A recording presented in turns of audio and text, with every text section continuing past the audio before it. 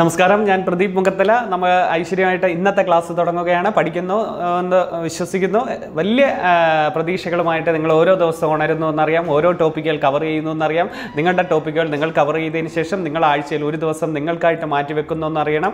അങ്ങനെയാണ് പഠിക്കേണ്ടത്. അത്രമാത്രം കോമ്പറ്റീഷനാണ്. ഓരോ ദിവസവും ഞാൻ ഓരോരുത്തരടുത്തും പറയുന്നത് അത്രമാത്രം. എല്ലാ കോച്ചിങ് സെൻറ്ററിൽ പോയാലും ഞാൻ ഇതാ പറയുന്നത്, ഞാൻ വീട്ടിൽ പഠിക്കുന്ന പിള്ളേർ നിങ്ങൾ ഞായറാഴ്ച നിങ്ങളുടേതായ ടോപ്പിക്ക് റിവിഷൻ നടത്തിക്കണം, പോർഷനുകൾ കവർ ചെയ്യുക. ഒരു ജോലി കിട്ടാനൊന്നും ഒരു ബുദ്ധിമുട്ടുമില്ല. നിങ്ങൾ ഇതേപോലെ ഒരു ടേൺ ചെയ്ത് ഒരു 6 മാസം പോയിക്കൊണ്ടിരിക്കെ ഉറപ്പായിട്ട് നിങ്ങളുടെ ജീവിതത്തിലെ നല്ലൊരു പ്രതീക്ഷയായിട്ട് നല്ലൊരു ഉദ്യോഗസ്ഥയായി മാറും. നിങ്ങൾ നല്ലൊരു ഓഫീസിൽ നിങ്ങളെന്നൊക്കെ ആലോചിച്ച് നോക്കിയാൽ ലേഡീസൊക്കെ നല്ല സാരിയൊക്കെ ഉടുത്ത് ബാഗൊക്കെ വെച്ച് നല്ലൊരു ഓഫീസിലൊക്കെ ചെന്ന് കയറുന്നു, ഒരു 10 മണിയായതുകൊണ്ട് ജോലിയൊക്കെ ചെയ്യുന്നു, ഇടയ്ക്ക് ഇച്ചിരി ചായ കുടിക്കാൻ പോകുന്നു, ഉച്ചയ്ക്ക് ചോറ് എല്ലാവരുമായിട്ട് നിൽക്കുന്നു, അവിടുത്തെ ഫംഗ്ഷൻ ഉണ്ടെങ്കിൽ ഫംഗ്ഷന്, ഇതൊക്കെ ഒന്ന് ആലോചിച്ച് നോക്കുക. പിന്നെ വീട്ടിലൊരു കല്യാണം ഒക്കെ പോകുമ്പോൾ ഭർത്താവുമായിട്ട് പോകുമ്പോഴോ അല്ലെങ്കിൽ ഒരു ഫംഗ്ഷനൊക്കെ ഇപ്പോൾ ഏത് ഡിപ്പാർട്ട്മെൻറ്റാണ് ഇങ്ങനെയൊക്കെ ചോദിക്കുമ്പോൾ എന്ത് സന്തോഷമാണ്.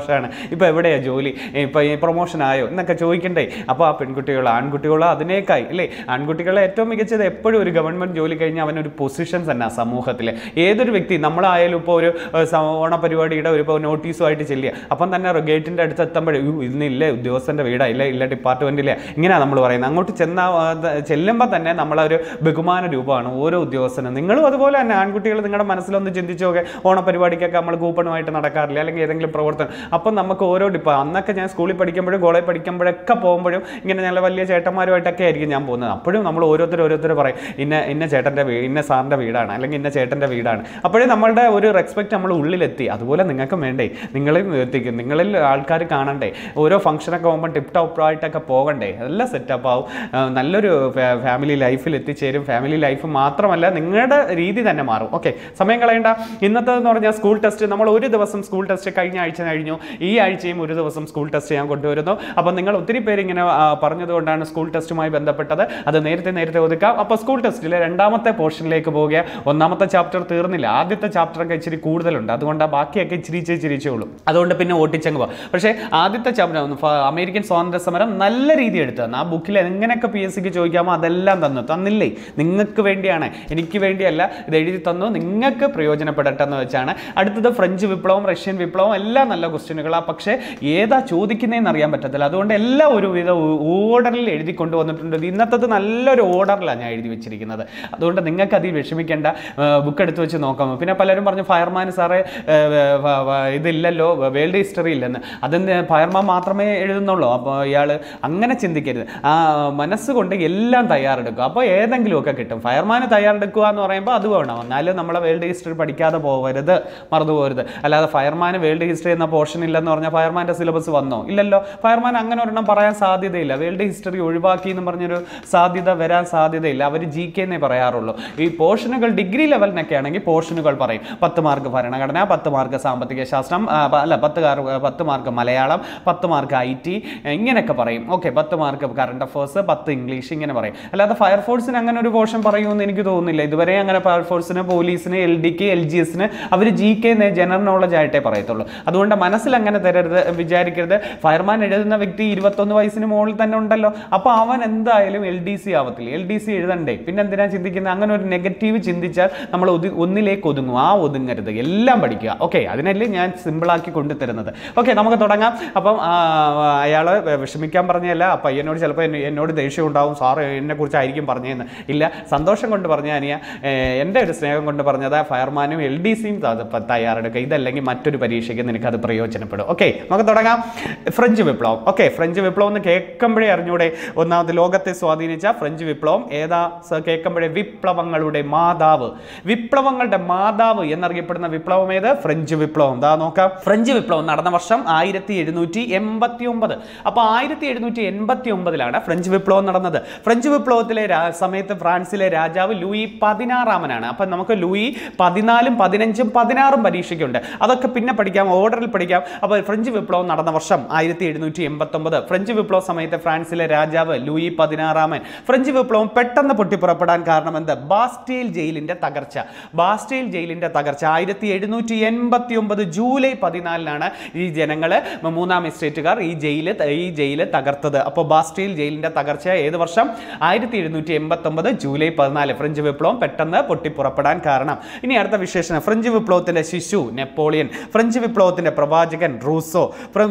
ഫ്രാൻസിലെ 3 പ്രധാന തത്വചിന്തകർ ആരൊക്കെ? Rousseau, Voltaire, Montesquieu. Rousseau, Voltaire, Montesquieu. അപ്പോൾ നമ്മൾ ഇത്രേ ആയുള്ളൂ. പെട്ടെന്ന് ഒന്നും കൂടെ. ഫ്രഞ്ച് വിപ്ലവം നടന്ന വർഷം 1789. ഫ്രഞ്ച് വിപ്ലവ സമയത്തെ ഫ്രാൻസിലെ രാജാവാര് ലൂയി 16 പെട്ടെന്ന് പൊട്ടിപ്പുറപ്പെടാൻ കാരണം ബാസ്റ്റൈൽ ജയിലിന്റെ പതനം. ഏത് വർഷം? 1789 ജൂലൈ 14. ഫ്രഞ്ച് വിപ്ലവത്തിന്റെ ശിശു എന്ന് വിളിക്കുന്നത് നെപ്പോളിയൻ, ഫ്രഞ്ച് വിപ്ലവത്തിന്റെ പ്രവാചകൻ എന്ന് വിളിക്കുന്നത് റൂസോ.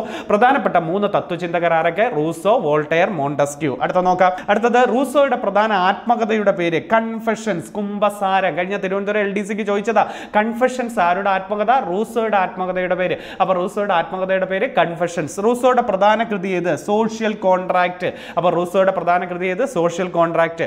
മൊണ്ടസ്ക്യൂവിന്റെ പ്രധാന കൃതി ഏത്? നിയമങ്ങളുടെ അന്തസ്സത്ത.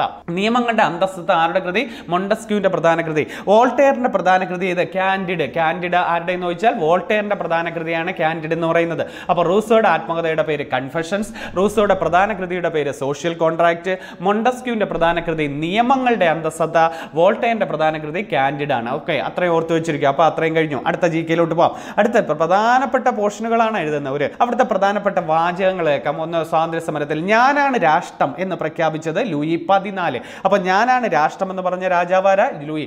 എനിക്ക് ശേഷം പ്രളയം എന്ന് പറഞ്ഞത് ലൂയി 15. അതുകൊണ്ട് പഠിക്കായപ്പോ എനിക്ക് ശേഷം പ്രളയം എന്ന് പറഞ്ഞാൽ വിപ്ലവം. അപ്പം വിപ്ലവ സമയത്ത് 16. അത് കിട്ടിയേ. അപ്പൊ ഞാനാണ് രാഷ്ട്രം 14, എനിക്ക് ശേഷം പ്രളയം 15. ഫ്രഞ്ച് വിപ്ലവ സമയത്താരെന്ന് ചോദിച്ചാൽ 16. ലൂയി 16. 3 രാജാക്കന്മാരെ പഠിച്ചു വെച്ചിരിക്കേണ്ടത്. ഭരിക്കുന്നവരും ഭരിക്കപ്പെടുന്നവരും തമ്മിലുള്ള ഒരു സാമൂഹിക ഉടമ്പടിയുടെ ഫലമാണ് ഭരണകൂടം. ഇങ്ങനെ പറഞ്ഞത് ആരെന്ന് ചോദിച്ചു പരീക്ഷയ്ക്ക്. റൂസോ. റൂസോയുടെ ഏത് കൃതിയിൽ? Social contract. ഭരിക്കുന്നവരും ഭരിക്കപ്പെടുന്നവരും തമ്മിലുള്ള ഒരു സാമൂഹിക ഉടമ്പടിയുടെ ഫലമാണ് നമ്മുടെ ഭരണകൂടം എന്നത് പറഞ്ഞത് ആര്? റൂസോയുടെ ഏത് കൃതിയിൽ പറഞ്ഞു? സോഷ്യൽ കോൺട്രാക്റ്റിൽ. അടുത്ത, ജനങ്ങളാണ് പരമാധികാരി എന്ന് പറഞ്ഞതാര്? റൂസോ. റൂസോയുടെ കൃതിയിൽ തന്നെയാണ് ജനങ്ങളാണ് രാജ്യത്തിന്റെ പരമാധികാരി എന്ന് പറഞ്ഞു. മനുഷ്യൻ സ്വതന്ത്രമായി ജനിക്കുന്നതെങ്കിലും അവൻ എല്ലായിടത്തും ചങ്ങലകളിലാണ് എന്ന് പറഞ്ഞത് ആരെന്ന് ചോദിച്ചാലും റൂസോ. റൂസോയുടെ സോഷ്യൽ കോൺട്രാക്റ്റിലെ പ്രധാനപ്പെട്ട വാചകങ്ങളാണ് ഇതൊക്കെ. ഏതൊക്കെ? ഭരിക്കുന്നതും ഭരിക്കപ്പെടുന്നതും തമ്മിലുള്ള ഒരു സാമൂഹിക ഉടമ്പടിയുടെ ഫലമാണ് ഭരണകൂടം. റൂസോ പറഞ്ഞു ജനങ്ങളാണ് രാജ്യത്തിന്റെ പരമാധികാരി എന്ന് പറഞ്ഞത് റൂസോയാണ്. മനുഷ്യൻ എല്ലായിടവും ജനിക്കുന്നത് സ്വതന്ത്രനാണെങ്കിലും അവൻ എല്ലായിടവും ചങ്ങലകളിലാണ് എന്ന് പറഞ്ഞത് റൂസോയുടെ സോഷ്യൽ കോൺട്രാക്റ്റിൽ. പ്രധാന വാചകങ്ങളൊക്കെ കുഴപ്പമില്ലല്ലോ. അടുത്തതിലേക്ക് പോവാം. അടുത്തതെന്ന് പറയുന്നത് ഗവൺമെന്റിനെ നിയമനിർമ്മാണം, കാര്യനിർവഹണം, നീതിന്യായം എന്നീ വിഭാഗങ്ങളാക്കി തിരിക്കണം, അല്ലാതെ ഒറ്റയടിക്കരുത്. അത് മറ്റൊരു ചിന്തകനായ മൊണ്ടസ്ക്യൂവിന്റെ വാചകമാണ്. അപ്പൊ ഗവൺമെന്റിനെ നിയമനിർമ്മാണമെന്നും കാര്യനിർവഹണ വിഭാഗമെന്നും നീതിന്യായ വിഭാഗമെന്നും 3ആയിട്ട് തിരിക്കണം എന്ന് പറഞ്ഞതാരാണ്? മൊണ്ടസ്ക്യൂ ആണ്. ഇനി അടുത്തതുണ്ട്, ഫ്രാൻസ് തുമ്മിയാൽ യൂറോപ്പിനാകെ ജലദോഷം പിടിക്കും. കേട്ടിട്ടുണ്ടോ? ഫ്രാൻസ് തുമ്മിയ, അതായത് ഈ ഫ്രാൻസിലെ മാറ്റങ്ങളാണ് ലോകത്തിലെ യൂറോപ്പിലെ ജനങ്ങളെല്ലാം ഏറ്റെടുക്കുന്നത്. അങ്ങനെ ഒരു ഡയലോഗ് പറഞ്ഞു. മെറ്റേർണി എന്ന് പറയുന്ന ആസ്ട്രിയൻ ഭരണാധികാരി പറഞ്ഞ ഡയലോഗാണ്. നല്ലൊരു ക്വസ്റ്റ്യനാണ്. ഫ്രാൻസ് തുമ്മിയാൽ, ഫ്രാൻസ് തുമ്മി എന്ന് പറഞ്ഞാൽ ഫ്രാൻസിൽ എന്ത് മാറ്റം ഉണ്ടാകുന്നോ അത് മറ്റു രാജ്യങ്ങളിലെ ആൾക്കാരെ ഏറ്റെടുത്ത് അതും അവിടെ പ്രശ്നങ്ങൾ ഉണ്ടാക്കുന്നു എന്നാണ് ഉദ്ദേശിക്കുന്നത്. ഫ്രാൻസ് തുമ്മിയാൽ യൂറോപ്പിനാകെ ജലദോഷം ഉണ്ടാകും എന്ന് പറഞ്ഞതാരാ? മെറ്റേർണി. എവിടത്തെയാണ്? ആസ്ട്രിയൻ ഭരണാധികാരി. നിങ്ങൾക്ക് റൊട്ടി ഇല്ലെങ്കിൽ എന്താ? കേക്ക് തിന്നൂടെ? നല്ലൊരു ക്വസ്റ്റ്യനാണ്. അത് അന്നത്തെ രാജ്ഞിയായ മേരി അന്റോനെറ്റ് എന്ന് പറയുന്നതാണ്. ഫ്രാൻസിലെ രാജ്ഞിയായ മേരി അന്റോനെറ്റ് പറഞ്ഞ ഡയലോഗ്. ഇതിലൂടെയൊക്കെയാണ് ജനങ്ങൾ അങ്ങ് വിപ്ലവകാരികളായി മാറുന്നത്. രാജ്ഞി വരെ ഇവർക്കെതിരായി പറയുന്നത് നിങ്ങൾക്ക് റൊട്ടി ഇല്ലെങ്കിൽ എന്താ? കേക്ക് തിന്നൂടെ എന്ന് പറഞ്ഞൊരു ഡയലോഗൊക്കെ പറഞ്ഞത് മേരി അന്റോനെറ്റ് ആണ്. ഫ്രാൻസിലെ രാജ്ഞിയായിരുന്നു. ഇത്രയും വാചകങ്ങളാണ്. വാചകങ്ങൾ ഒന്നും കൂടെ നോക്കാം. വാചകങ്ങൾ നമ്മൾ പറഞ്ഞത് ഞാനാണ് രാഷ്ട്രം ലൂയി 14, എനിക്ക് ശേഷം പ്രളയം ലൂയി 15, ഭരിക്കുന്നതും ഭരിക്കപ്പെടുന്നവരും തമ്മിലുള്ള ഒരു സാമൂഹിക ഉടമ്പടിയുടെ ഫലമാണ് ഭരണകൂടം എന്ന് പറഞ്ഞത് റൂസോയാണ്. ജനങ്ങളാണ് പരമാധികാരി എന്ന് പറഞ്ഞത് റൂസോയാണ്. മനുഷ്യൻ ജനിക്കുന്നത് സ്വതന്ത്രനാണെങ്കിലും അവൻ എല്ലായിടത്തും ചങ്ങലകളിലാണെന്ന് പറഞ്ഞതും റൂസോയാണ്. ഗവൺമെന്റിനെ നിയമനിർമ്മാണമെന്നും കാര്യനിർവഹണമെന്നും നീതിന്യായ വിഭാഗമെന്നും തിരിക്കണമെന്ന് പറഞ്ഞത് മൊണ്ടസ്ക്യൂ ആണ്. ഫ്രാൻസ് തുമ്മിയാൽ യൂറോപ്പിനാകെ ജലദോഷം ഉണ്ടാകുമെന്ന് പറഞ്ഞത് നമ്മുടെ മെറ്റേർണി എന്ന് പറയുന്ന ആസ്ട്രിയൻ ഭരണാധികാരിയാണ്. നിങ്ങൾക്ക് റൊട്ടി ഇല്ലെങ്കിൽ എന്താ? കേക്ക് തിന്നൂടെ എന്ന വാചകമാരുടെ എന്ന് ചോദിച്ചാൽ ഫ്രാൻസിലെ രാജ്ഞിയായ മേരി അന്റോനെറ്റിൻ്റെയാണ്. ഓക്കെ, അടുത്തതിലോട്ട് നോക്കാം.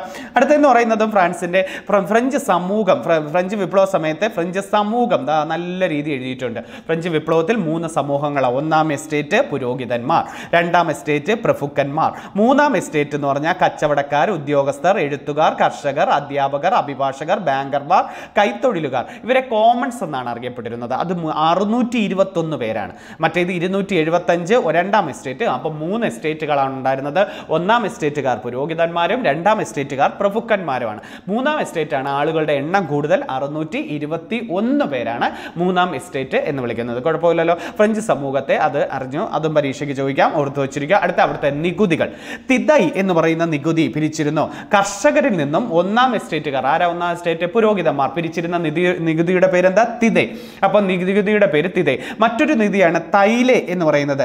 മൂന്നാം എസ്റ്റേറ്റ് ഭൂനികുതിയായി സർക്കാരിന് കൊടുക്കേണ്ട നികുതി. മൂന്നാം എസ്റ്റേറ്റ്. അപ്പം കർഷകരിൽ നിന്നും ഒന്നാം എസ്റ്റേറ്റുകാരും പിരിക്കുന്നു, ഇവർ മറ്റൊരെണ്ണം സർക്കാരിനും കൊടുക്കണം. 2 നികുതി കേട്ടോ. ഫ്രാൻസിൽ അറിയപ്പെടുന്ന ഒന്ന് തിദൈ, കർഷകരിൽ നിന്നും ഒന്നാം എസ്റ്റേറ്റ് പിരിച്ചിരുന്നത്. 2 തൈലൈ, മൂന്നാം എസ്റ്റേറ്റ് ഭൂനികുതിയായി സർക്കാരിന്. ഫ്രഞ്ച് കൊട്ടാരം അറിയപ്പെടുന്ന പേര് വേഴ്സായി കൊട്ടാരം എന്നായിരുന്നു. ഫ്രഞ്ച് അന്നത്തെ കാലത്തെ ഫ്രഞ്ച് കൊട്ടാരം അറിയപ്പെടുന്ന പേരെന്താ? വേഴ്സായി കൊട്ടാരം. രാജ്ഞിയും രാജാവും ഒക്കെ അവിടെയായിരുന്നു താമസിച്ചിരുന്നത്. പിന്നെ അവിടുത്തെ പ്രധാനപ്പെട്ട ഫ്രഞ്ച് വിപ്ലവ സമയത്ത് നടന്ന ഒരു പ്രധാനപ്പെട്ട ഒരു സംഭവമാണ് ടെന്നീസ് കോർട്ട് പ്രതിജ്ഞ. പരീക്ഷയ്ക്ക് ചോദിക്കും. ടെന്നീസ് കോർട്ട് പ്രതിജ്ഞ ഏത് വിപ്ലവവുമായി ബന്ധപ്പെടുന്നു? ഏത് വിപ്ലവം? ഫ്രഞ്ച് വിപ്ലവം. മൂന്നാം എസ്റ്റേറ്റുകാർ തൊട്ടടുത്തുള്ള ഒരു ടെന്നീസ് കോർട്ടിൽ ഒത്തുകൂടി ഒരു ഭരണഘടന തയ്യാറാക്കിയ ശേഷം മാത്രമേ പിരിയുകയുള്ളൂ. ഇപ്പം ജനങ്ങളെ ഇത്രയും ദ്രോഹിക്കുക, 1ഉം 2ഉം കാര്യമെന്ന് സാധാരണ ജനങ്ങളെ ദ്രോഹിക്കുന്നുണ്ട്. ഇനി ഒരു മാറ്റമൊന്നുമില്ല, ഞങ്ങൾ ഒരു ഭരണഘടന ഞങ്ങൾക്ക് വേണ്ടി എഴുതി തയ്യാറാക്കിയാൽ മാത്രമേ ഉള്ളൂ എന്നുള്ളതാണ്. ഇതാണ് വിപ്ലവത്തിന് ആദ്യമായിട്ട് തുടക്കം എന്നൊക്കെ പറയുന്നത്. പെട്ടെന്ന് പൊട്ടിപ്പുറപ്പെട്ട് ഉണ്ടാകുന്നത് ബാസ്റ്റൈൽ ജയിലിൻ്റെ പതനമാണ്. തുടക്കം കുറിക്കുന്നത് ഈ ഒരു സംരംഭത്തിലൂടെയാണ്. എല്ലാവരും ഒത്തുകൂടിയിട്ട് അവിടെ വെച്ച് ഒരു ഭരണഘടന വേണമെന്ന് അവർ തീരുമാനിച്ചു. അത് തയ്യാറാക്കിയ ശേഷം മാത്രമേ ഞങ്ങൾ ഇവിടുന്ന് പിരിഞ്ഞു പോവുകയുള്ളൂ എന്ന് പറഞ്ഞതാണ് ടെന്നീസ് കോർട്ട് പ്രതിജ്ഞ. അപ്പോൾ ടെന്നീസ് കോർട്ട് പ്രതിജ്ഞ ഏത് വിപ്ലവവുമായി ബന്ധപ്പെടുന്നു? നമ്മുടെ ഫ്രഞ്ച് വിപ്ലവവുമായി ബന്ധപ്പെടുന്നു. നേരത്തെ അമേരിക്കൻ സ്വാതന്ത്ര്യ സമരം പഠിച്ചപ്പോൾ അവിടെ നമ്മൾ പഠിച്ചായിരുന്നു അല്ലോ, കോണ്ടിനെന്റൽ കോൺഗ്രസ് സമ്മേളനമൊക്കെ പഠിച്ചില്ലായിരുന്നു. അതുപോലെ തന്നെ അപ്പോൾ നികുതികൾ പഠിച്ചു. ഇനി നല്ലൊരു കാര്യം അടുത്തത് നോക്കാം. അടുത്തത് മുദ്രാവാക്യം. ഫ്രഞ്ച് വിപ്ലവ സമയത്തെ പ്രധാന മുദ്രാവാക്യം സ്വാതന്ത്ര്യം, സമത്വം, സാഹോദര്യം. സ്വാതന്ത്ര്യം, സമത്വം, സാഹോദര്യം. ഏത് വിപ്ലവം? ഫ്രഞ്ച് വിപ്ലവമായി. ദേശീയ അസംബ്ലി, അവിടുത്തെ പൊതുജനങ്ങളായി ദേശീയ അസംബ്ലിയിൽ മനുഷ്യാവകാശ പ്രഖ്യാപനം അവർ ചേർന്ന് നടത്തി. അത് ഡേറ്റോടുകൂടി പഠിച്ചു വെച്ചിരിക്കണം.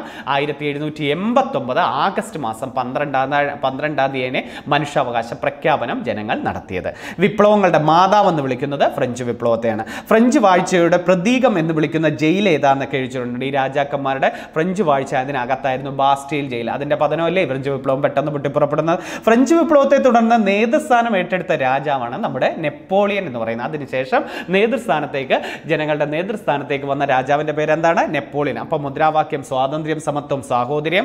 ദേശീയ അസംബ്ലി മനുഷ്യാവകാശ പ്രഖ്യാപനമാക്കി മാറ്റിയത് 1789 ആഗസ്റ്റ് 12-ന്. വിപ്ലവങ്ങളുടെ മാതാവ് എന്ന് വിളിക്കുന്നത് ഫ്രഞ്ച് വിപ്ലവമാണ്. ഫ്രഞ്ച് വാഴ്ചയുടെ പ്രതീകം എന്നറിയപ്പെടുന്ന ജയിൽ ഏതെന്ന് ചോദിച്ചാൽ ബാസ്റ്റൈൽ ജയിലാണ്. ഫ്രഞ്ച് വിപ്ലവത്തെ തുടർന്ന് നേതൃസ്ഥാനം ഏറ്റെടുത്ത രാജാവാരെന്ന് ചോദിച്ചാൽ നെപ്പോളിയനാണ്. ഓക്കെ, കുഴപ്പമൊന്നുമില്ലല്ലോ. അടുത്ത ക്വസ്റ്റ്യനിലേക്ക് വരാം. അടുത്തതെന്ന് ചോദിച്ചാൽ നെപ്പോളിയനുമായി ബന്ധപ്പെട്ട ക്വസ്റ്റ്യനൊക്കെ പറയാം. ഫ്രഞ്ച് വിപ്ലവത്തിൽ ജനങ്ങൾ ഏറ്റെടുത്തു. 1789 ഫ്രഞ്ച് വിപ്ലവം അവസാനിച്ചു. അതിനുശേഷം നെപ്പോളിയനെ വന്നു. അപ്പോൾ ഫ്രാൻസ് പഠിക്കുമ്പോൾ അതും കൂടെ അങ്ങ് പഠിച്ചോ. ജനിച്ചത് 1769 ആഗസ്റ്റ് 15 കോഴ്സിക്ക എന്ന് പറയുന്ന ദ്വീപിലാണ് ജനിച്ചത്. വിശേഷണങ്ങൾ: ഫ്രഞ്ച് വിപ്ലവത്തിന്റെ ശിശുവെന്നും വിധിയുടെ മനുഷ്യൻ അല്ലെങ്കിൽ ഫാഗതേയത്തിന്റെ മനുഷ്യൻ അല്ലെ, മാൻ ഓഫ് ഡെസ്റ്റിനി, വിധിയുടെ മനുഷ്യൻ അഥവാ ഫാഗതേയത്തിന്റെ മനുഷ്യൻ എന്ന് വിളിക്കുന്നത് നെപ്പോളിയനാണ്. പ്രധാന യുദ്ധം വാട്ടർലൂ യുദ്ധം. നമുക്കറിയാം വർഷം 1815-ലാണ്. നെപ്പോളിയനും ഡൂക്ക് ഓഫ് വെല്ലിംഗ്ടണും ചേർന്നാണ്. അപ്പോൾ നെപ്പോളിയനും ഡൂക്ക് ഓഫ് വെല്ലിംഗ്ടണും ചേർന്ന് ഏത് യുദ്ധം നടന്നത്? വാട്ടർലൂ. ഈ വാട്ടർലൂ എവിടാന്നൊക്കെ ചോദിച്ചിട്ടുണ്ട്. ഏത് രാജ്യത്താണെന്ന് അറിയാമോ വാട്ടർലൂ എന്ന് പറയുന്ന സ്ഥലം? ബെൽജിയത്തിലാണ് വാട്ടർലൂ എന്ന് പറയുന്ന സ്ഥലം. അപ്പോൾ നെപ്പോളിയനെ പരാജയപ്പെട്ട യുദ്ധം ഏതാണ്? വാട്ടർലൂ. അദ്ദേഹം ആരാ? ഡൂക്ക് ഓഫ് വെല്ലിംഗ്ടണും നെപ്പോളിയൻ തമ്മിൽ നടന്ന യുദ്ധമാണ് നമ്മുടെ വാട്ടർലൂ യുദ്ധം. വാട്ടർലൂ യുദ്ധം നടന്ന വർഷം 1815-ലാണ്. ആര് പരാജയപ്പെടുന്നു? നെപ്പോളിയൻ. നെപ്പോളിയനെ പിന്നെ നാട് കടത്തുകയാണ് ചെയ്തത്. എങ്ങോട്ടാണ് നാട് കടത്തുന്നതെന്ന് ചോദിച്ചാൽ സെന്റ് ഹെലേന എന്ന് പറയുന്ന ദ്വീപിലേക്കാണ്. നെപ്പോളിയൻ പറഞ്ഞ 2-3 വാചകങ്ങളുണ്ടല്ലോ PSCക്ക് ചോദിക്കുന്നത്. ഏതൊക്കെയാണ്? ഒന്ന്, അസാധ്യമെന്നത് എൻ്റെ നിഘണ്ടുവിലില്ല. അടുത്തതാ പരീക്ഷയ്ക്ക് ചോദിച്ചത് 100 ബയണറ്റുകളേക്കാൾ ശക്തിയേറിയതാണ് 4 പത്രങ്ങൾ.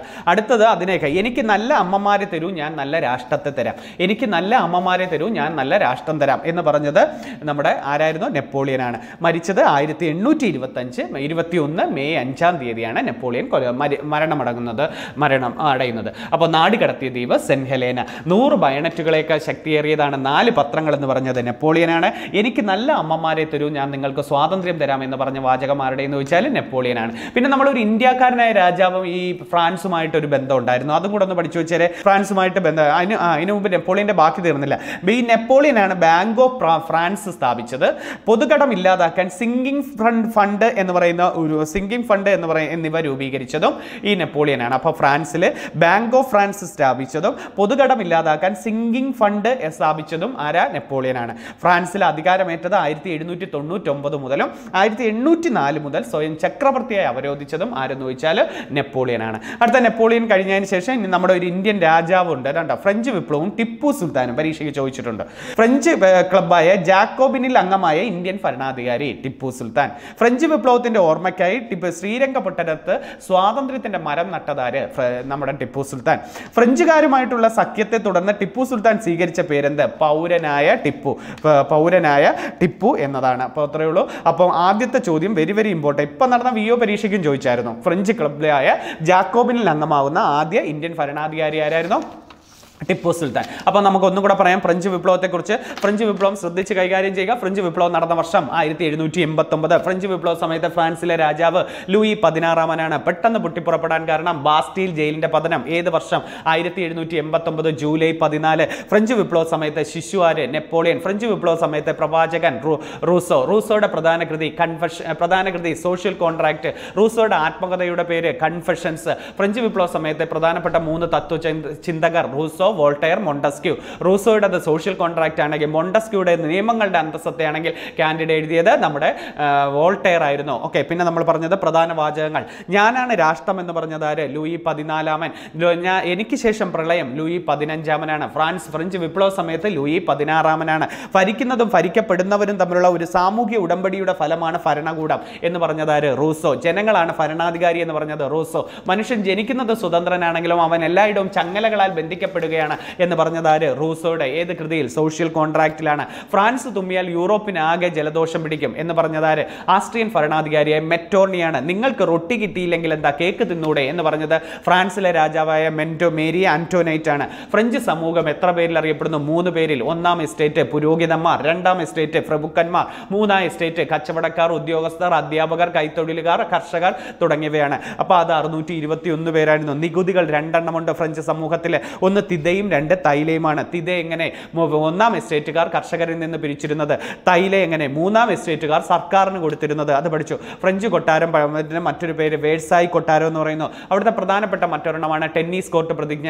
ടെന്നീസ് കോർട്ട് പ്രതിജ്ഞ ഏത് വിപ്ലവവുമായി ബന്ധപ്പെടുന്നു? ഫ്രഞ്ച് വിപ്ലവം. പ്രധാനപ്പെട്ട മുദ്രാവാക്യം ഏത്? സ്വാതന്ത്ര്യം, സമത്വം, സാഹോദര്യം. വിപ്ലവങ്ങളുടെ മാതാവ് എന്നറിയപ്പെടുന്ന വിപ്ലവം ഫ്രഞ്ച് വിപ്ലവം. ഫ്രഞ്ച് വാഴ്ചയുടെ പ്രതീകം എന്നറിയപ്പെടുന്ന ജയിൽ ഏത്? Bastille jail. ഫ്രഞ്ച് വിപ്ലവത്തെ തുടർന്ന് ഫ്രാൻസിൽ അധികാരം ഏറ്റെടുത്തതാര്? നെപ്പോളിയൻ. നെപ്പോളിയന്റെ പ്രധാനപ്പെട്ട വാചകങ്ങൾ ഏതൊക്കെ? അസാധ്യം എന്നത് എൻ്റെ നിഘണ്ടുവിലില്ല. 1. 100 ബയണറ്റുകളേക്കാൾ ശക്തിയേറിയതാണ് 4 പത്രങ്ങൾ. 2. എനിക്ക് നല്ല അമ്മമാരെ തരൂ, ഞാൻ നിങ്ങൾക്ക് സ്വാതന്ത്ര്യം തരാം എന്ന് പറഞ്ഞതാര്? നെപ്പോളിയൻ. നെപ്പോളിയനെ നാടുകടത്തിയ ദ്വീപേത്? Saint Helena. നെപ്പോളിയൻ പരാജയപ്പെട്ട യുദ്ധമേത്? വാട്ടർലൂ യുദ്ധം. വാട്ടർലൂ യുദ്ധം ഏത് വർഷം? 1815. വാട്ടർലൂ യുദ്ധത്തിൽ നെപ്പോളിയന്റെ എതിരാളി ആര്? ഡൂക്ക് ഓഫ് വെല്ലിംഗ്ടൺ ആയിരുന്നു. ഫ്രഞ്ച് വിപ്ലവത്തിന്റെ ശിശുവെന്നും വിധിയുടെ മനുഷ്യനെന്നും ഭാഗതയത്തിന്റെ മനുഷ്യനെന്നൊക്കെ അറിയപ്പെടുന്നത് ആര്? നെപ്പോളിയൻ. നെപ്പോളിയൻ മരണമടങ്ങിയത് ഏത് വർഷം? 1821. ഫ്രാൻസിൽ ബാങ്ക് ഓഫ് ഫ്രാൻസും പൊതുകടമില്ലാതിരിക്കാൻ സിങ്കിങ് ഫണ്ടും സ്ഥാപിച്ചത് ആര്? നെപ്പോളിയൻ. പിന്നെ നമ്മൾ ഫ്രഞ്ച് വിപ്ലവവുമായി ബന്ധപ്പെട്ട ടിപ്പു സുൽത്താൻ. ഫ്രഞ്ച് ക്ലബ്ബായ ജാക്കോബിനിൽ അംഗമായ ഇന്ത്യൻ ഭരണാധികാരി ടിപ്പു സുൽത്താൻ. ഫ്രഞ്ച് വിപ്ലവത്തിന്റെ ഫലമായി തുടർന്ന് ശ്രീരംഗപട്ടണത്ത് സ്വാതന്ത്ര്യത്തിന്റെ മരം നട്ടതാര്? ടിപ്പു സുൽത്താൻ. ഇത്രയേ ഉള്ളൂ. അപ്പോൾ ഫ്രഞ്ച് വിപ്ലവം നടന്ന വർഷം 1789. ടെന്നീസ് കോർട്ട് പ്രതിജ്ഞ ചെയ്ത് ഫ്രഞ്ച് വിപ്ലവം. സ്വാതന്ത്ര്യം, സമത്വം, സാഹോദര്യം. ഇത്രയേ ഉള്ളൂ. നമ്മുടെ രണ്ടാമത്തത് സ്കൂൾ ടെസ്റ്റിൽ അവസാനിക്കുന്നത്. അടുത്തൊരു വിപ്ലവമായിട്ടും പെട്ടെന്ന് ഞാൻ കൊണ്ടുവരാം. കുറച്ച് കാര്യങ്ങളേ ഉള്ളൂ. നമ്മൾ നല്ല രീതിയിൽ സ്കോർ ചെയ്ത് എല്ലാം എഴുതിയിട്ടുണ്ട്. സ്കൂളിൻ്റെ എല്ലാ ബുക്കിലെയും എല്ലാം എഴുതിയിട്ടുണ്ട്. ഓക്കെ. കുറേ നല്ല കാര്യങ്ങളുമായിട്ട് നമുക്ക് വീണ്ടും കാണാം. നിങ്ങളുടെ പ്രതീക് സാർ, നന്ദി, നമസ്കാരം.